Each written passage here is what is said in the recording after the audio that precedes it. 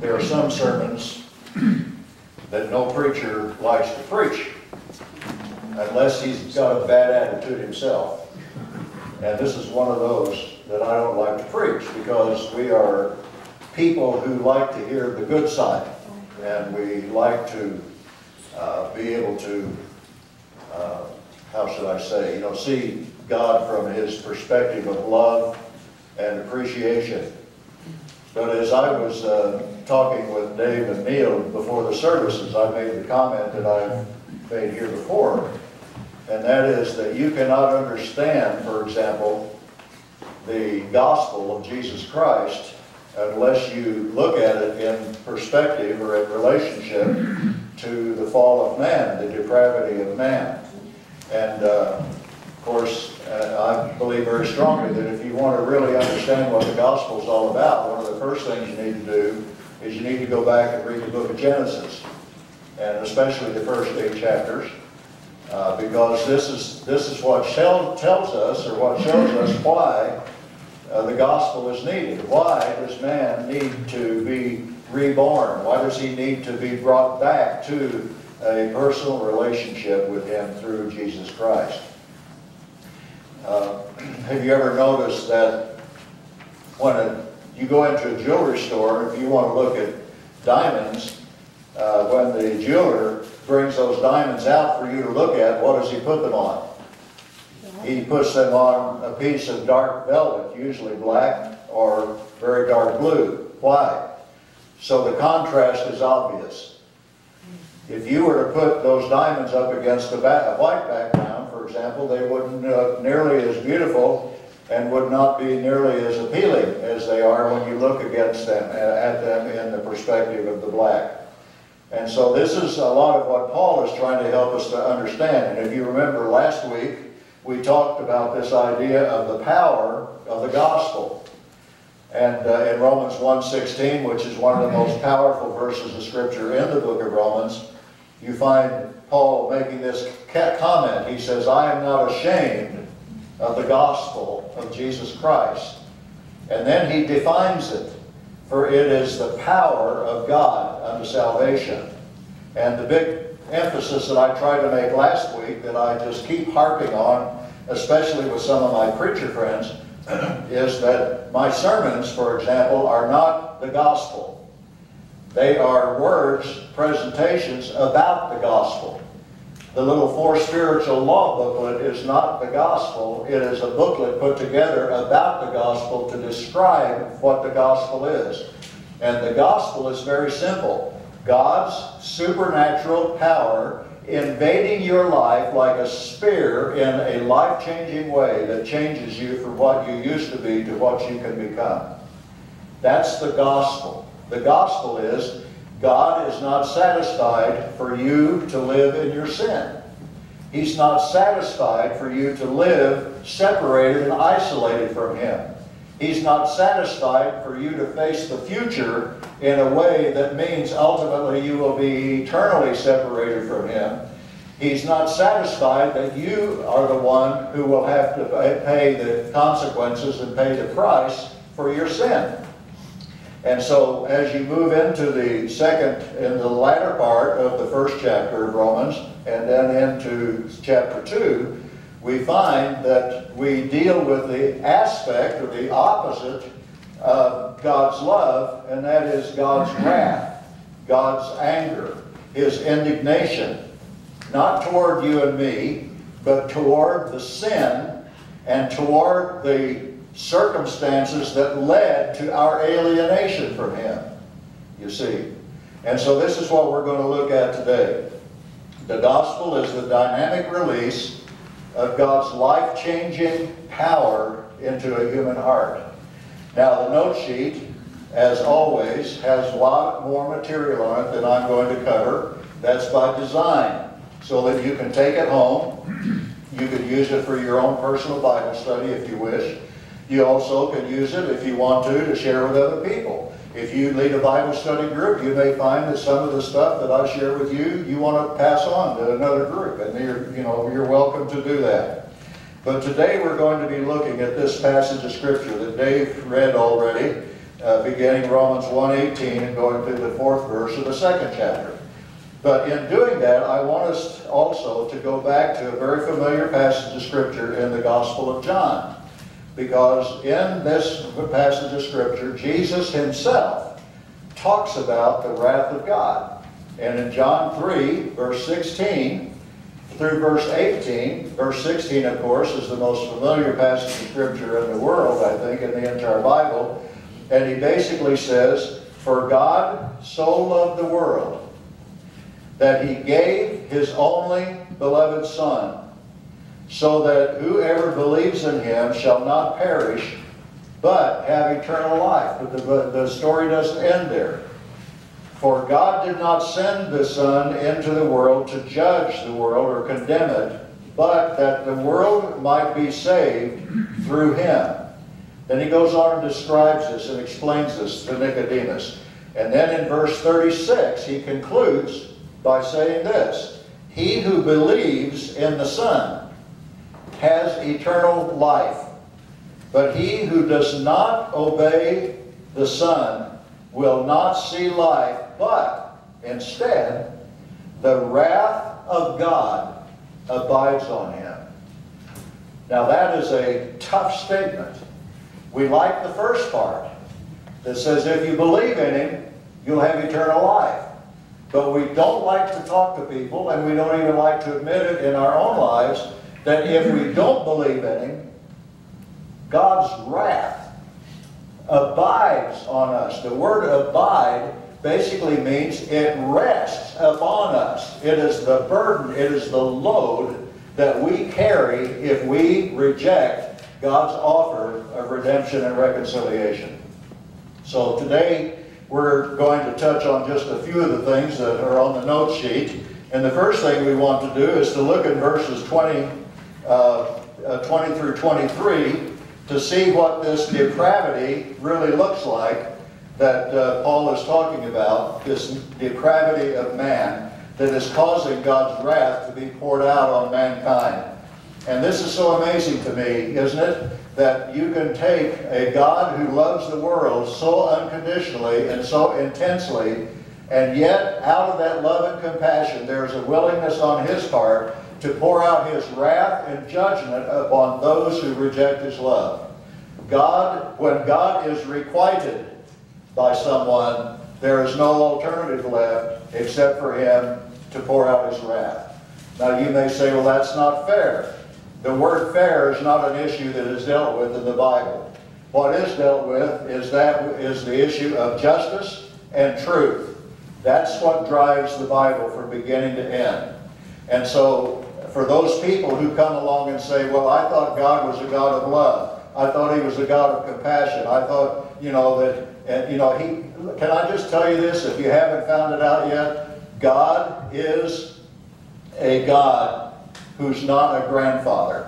He's not a doting grandfather that lets you get away with just about anything you want to. Of course, you didn't know my grandfather.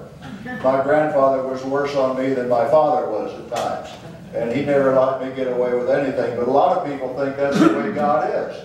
Other people think that God is like a bellhop. J.B. Phillips, who was the one who did the Phillips translation of the New Testament, J.B. Phillips wrote a book many years ago in the 1950s, and the title of it was, Your God is Too Small.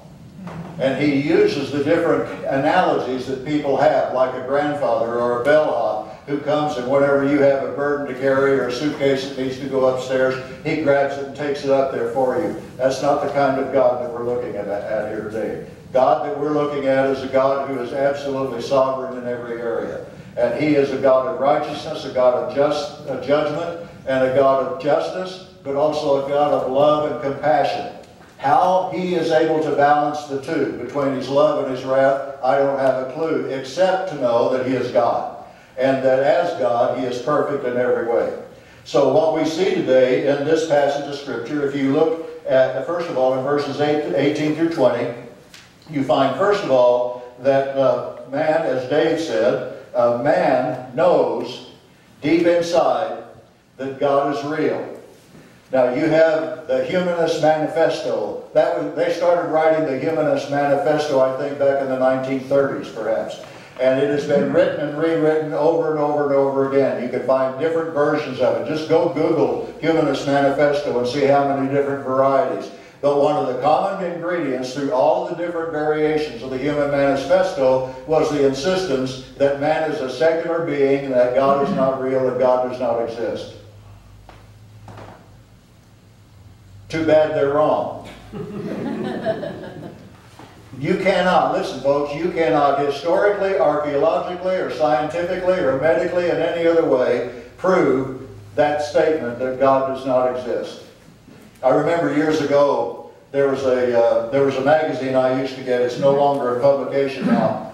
But on the front page of it, they had a little cartoon. It was a two-pane cartoon, two little windows side by side. And on the one of them, this was back in the 1970s when the God is dead thing was all real, the big order of the day. And you had this little sign that somebody had pegged into the ground, sort of like an election sign, a candidate's election sign. And on that little pane, that little sign, were simply three words: God is dead. And in the next pane, there was a little vine that began to grow up, and then there were three panes. Then in the third pane, the vine had covered the bottom part of the sign, and all it said was, God is. That's the ultimate conclusion that any logical-minded person will come to. God is.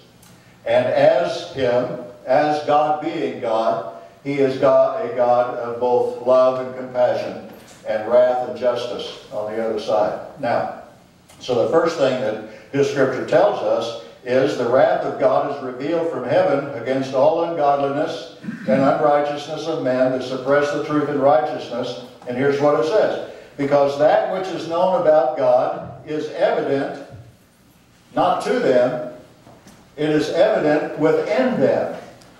So we see, first of all, that the existence of God is evident because it's a part of our spiritual DNA.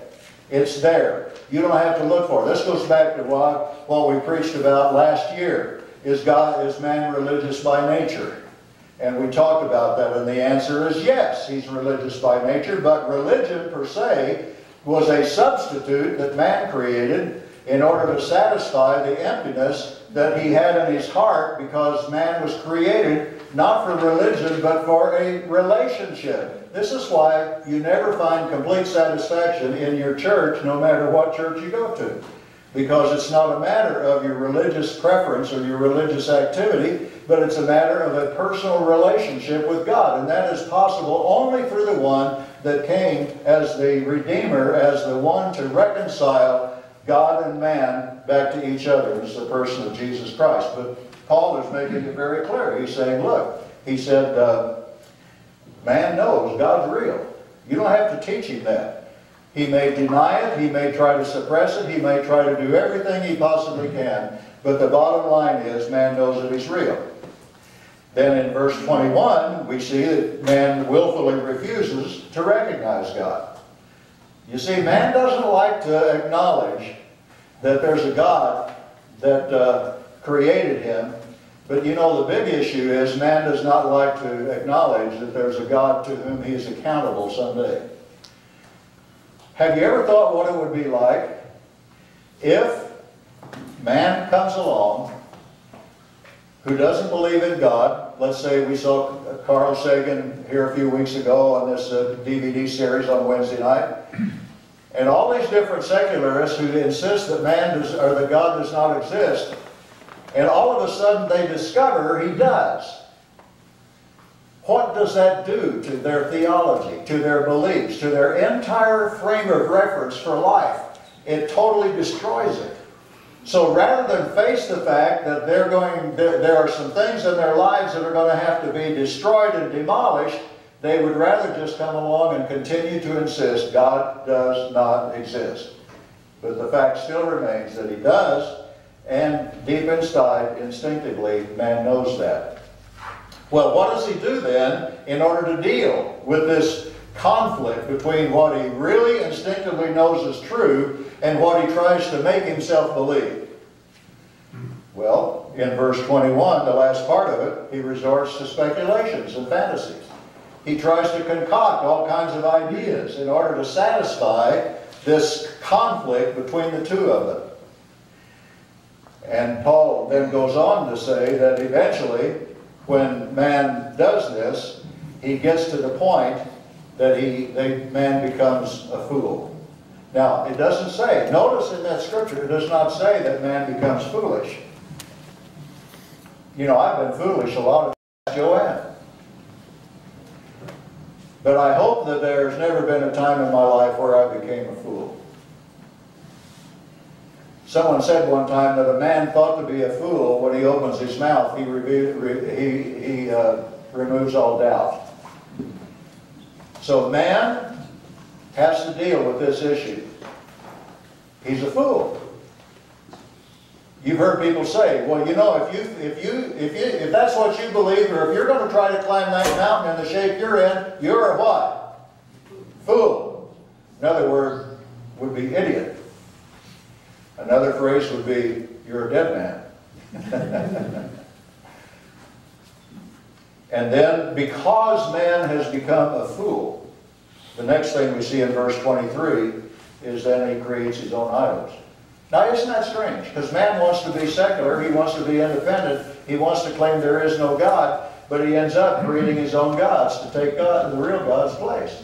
It's just a fascinating thing to me that how human nature is so messed up. Now, in verses 24 through 32, I find a very interesting progressive sequence. You see, there's a lot of times in the Bible that we run into these sequences and we don't think so much about it, but there's a progression to it. And so in that passage of Scripture, he says, first of all, that man is driven by lust. What is the word lust? We think of it more in sexual matters, but it actually is much more comprehensive. The word lust basically means a craving passion, a craving desire, something to be fulfilled. And so here's what we see on the situation is that we are driven by lust, in verse 24, trying to fulfill that emptiness that's inside you, and that leads you then to creating all kinds of, and developing all kinds of perverse thoughts in your mind in order to satisfy those lusts. And as a result of that, you end up with these impure thoughts, and those thoughts then, as a man thinks in his heart, so he is, and so all of a sudden you find yourself engaged in some of the types of actions that are described in this last part of the first chapter. Now, we place so much focus on the homosexual activity that's described here that we forget sometimes that God also looks with equal repulsion at the other sins that are listed in that passage of Scripture, when that deals with things like envy and murder and strife, deceit and malice and so forth and so on. God does not categorize sin, and God is just as repulsed by slander and lying as he is by homosexuality. Now, you may not agree with that, but we have to understand that sin is sin, no matter its color, no matter its shade, no matter its level. That does not diminish the wickedness and the evil of the sexual perversion. And let me just tell you that the reason that type of sin, any kind of sexual sin, whether it's homosexuality or adultery or anything other type, the reason that God places so much emphasis on that particular sin in the Scripture is because it is that kind of intimate relationship that God uses to describe and illustrate His relationship between Him and man and Christ's relationship to the church. There's that intimacy, that procreative ability. And so because of that symbolism, that spiritual symbolism, God goes to great lengths oftentimes in scriptures like this to point that out. Because there is a dimension there that is unlike any other kind of sin. So having gone on with that then, as man engages in these actions, he becomes filled with delusion, and then that leads him only to deeper and deeper and deeper depravity, as you see described. So let's look at this idea then of what is the wrath of God itself. So when we talk about the wrath of God, what are we talking about? Well, I listed there the two different words. In the Old Testament, it's in the Hebrew language, and in the New Testament, it's in the Greek language, and they mean almost exactly the same thing. Now, here's the thing that I'm concluding. For me personally, is I have underestimated the violent nature of God's wrath.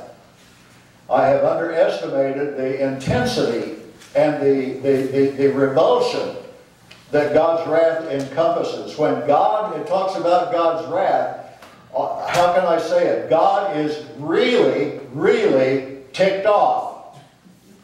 Now, He's not ticked off at man. He's ticked off at what happened to man and what the consequences are in man's life. And so we see, for example, in the Hebrew word, it means a rapid breathing, a snorting face, or countenance of passionate, angry indignation with the idea that retribution is coming. Now, the Greek word, which is the word from which we get the word orgy, orge. The Greek word means almost the same thing. A violent, justified, passionate abhorrence and indignation accompanied by vengeance and punishment. So that's kind of a scary God, isn't it? But it's the God who loves us. And He loves us so much so that He is willing to exercise this kind of wrath and vengeance against all sin, against all ungodliness, and against the one who caused it all in the first place in the fall of the Garden of Eden. Now, I got to thinking about this, and I thought, there are other words in the Bible that are similar, so I went back. In fact, I did some of this early this morning. And I went back and I discovered the word fury, because it also describes God as being a God of fury. And there are verse after verse after verse, 34 different times that I know of, the word fury appears in the Bible. And when I went to look at the definitions, I discovered that the synonyms for God's wrath are words like fury, indignation, and anger. So why does God get so angry over this type of issue? It's because of the catastrophe that happened in man's life when he chose to be independent from God in the Garden of Eden. Genesis chapter 3. Now you can find many, many scriptures, some of which I've listed, that tell us a little bit about God's wrath. For example, we can find that rejecting the Word of God will bring on His wrath. We can also find that blasphemy against God, blaming God for something He didn't do and taking credit for something God did, that will release God's wrath. Rejecting, most importantly, rejecting God's Son guarantees His wrath. This is why the scripture I read in John 3:36, he who believes in Him shall have eternal life, but he who does not believe, he who rejects Him, the wrath of God abides on him. So there are a lot of different scriptures that you can look at, and I'll leave that for you to examine on your own. So, what about this righteous wrath of God?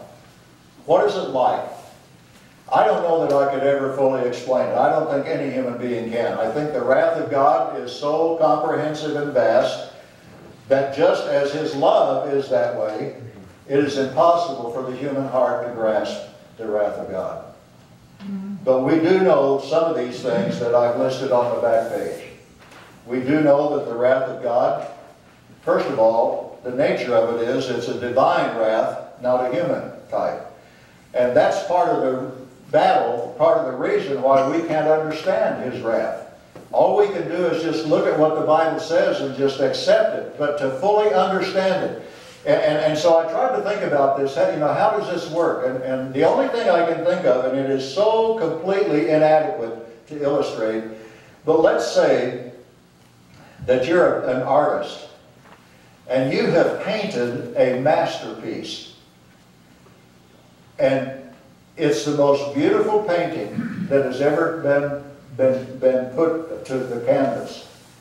And while you're standing there and looking at that and just taking great pride in what you did, somebody comes along with a can of paint and just throws that paint all over that painting, and then pulls out a knife and begins to slash it, and then throws it into a fire and begins to burn it. What's that going to do to you? It's going to cause your wrath, your ire, to all of a sudden erupt. Or let's say that you are a potter, and you go to great lengths, as the prophet Jeremiah describes, putting that lump of clay on the wheel. And my mother was a ceramist and a potter, and so I understand a little bit about this. And you work diligently to shape that. And then you put it in the kiln, and you do all of these different things to make this into one of the most beautiful pieces of pottery ever created. And you set it on the shelf, and someone comes along with a baseball bat and smashes it. Now, those are just a couple of human examples to help understand what the Creator feels when His creation has been violated and has been destroyed and abused. That's a minuscule example of what the wrath of God is like. Now, may I say again, God's wrath is not poured out upon man because he is man.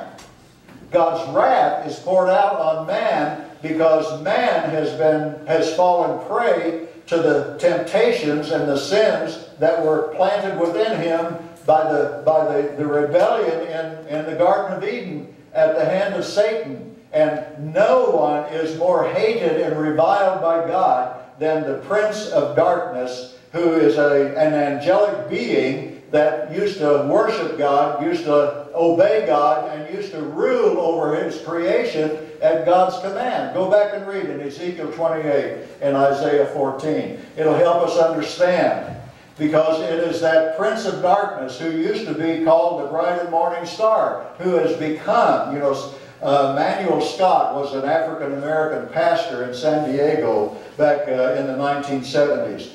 And his little boy came to him one day and said, "Daddy, does God create everything?" And Manuel Scott said, "Yes, He does, son." And he says, "Well, did God create the devil?" Now, how would you answer your child? Well, he said, "Yes, son, He created the devil, but He didn't make the devil a devil. He was Lucifer, the archangel, the one who resided in the throne in the presence of God and carried out God's bidding. He had a sort of a threefold ministry. You could say he was an angelic prophet, priest, and king. In that sense, what does a prophet do? A prophet stands before the people in God's behalf. And this is what Lucifer did. He stood before the angelic world in God's behalf and gave out the directives and the instructions that God wanted the angelic world to carry out in that sphere of life.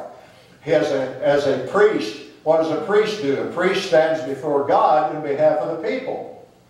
So as a prophet, he stood before the people in God's behalf. As a priest, he stands before God in the people's behalf, and he makes intercession. That's so he represented the angelic world before the Father who created them all.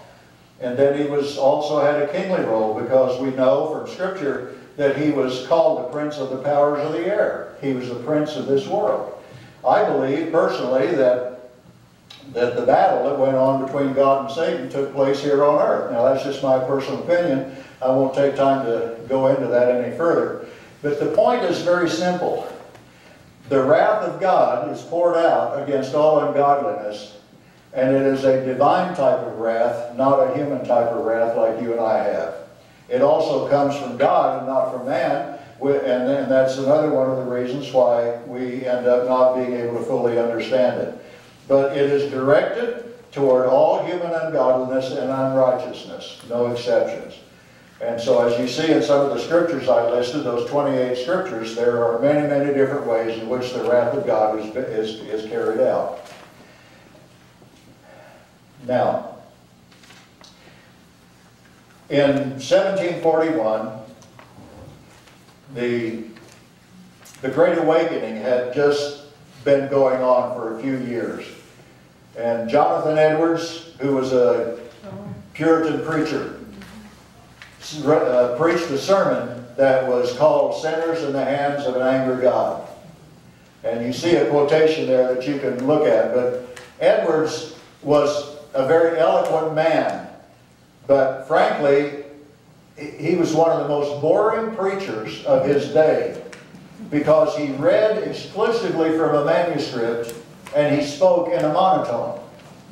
Now, contrary, a counterbalance to that would have been George Whitefield, who had come from England. Whitefield was not well educated. He was cross-eyed. He was ugly as a mud fence. And he spoke spontaneously and evangelistically. They became the closest of friends. And the two of these men were probably the primary movers of independence. Now, I say this to help you understand something about Jonathan Edwards. And he was not known to be melodramatic. But this statement that he makes in this sermon in 1741 illustrates the intensity of how he felt about God's wrath and the danger of rejecting God's offer of salvation. And here's what he said: "All you that never passed under a great change of heart by the mighty power of the Spirit of God upon your souls, all that were never born again and made new creatures and raised from being dead in sin, you are thus in the hands of an angry God. 'Tis nothing but His mere pleasure that keeps you from being this moment swallowed up in everlasting destruction." Now that's about as plain as you can get. Edwards likened an unbeliever as being one who was dangling on a mere spider's thread over the flames of hell. And it was only the mercy and grace of God that kept him from falling into eternal damnation and torment. So when we look at the contrast between common ordinary man and a righteous, sovereign, perfect God, we cannot see that God without including in it the awareness that sin is a repulsive thought to God, to the extent that, like an angry bull in a field, snorting and bellowing and raging away at the wolves that have come into the field to try to destroy him and his offspring. God is a God of love. He's a God of passion. He's a God of compassion. He's a God of justice. But He's also a God of wrath. And so, as a result, and then in chapter 2, Paul goes on and says, because of this fact, because man knows that God exists, and man is aware that sin is a repulsion to God, he says then, therefore man is without excuse. There's no excuse. And you know what? You can say, I don't believe that. But it doesn't make any difference. Believing or not believing something makes no difference in the facts.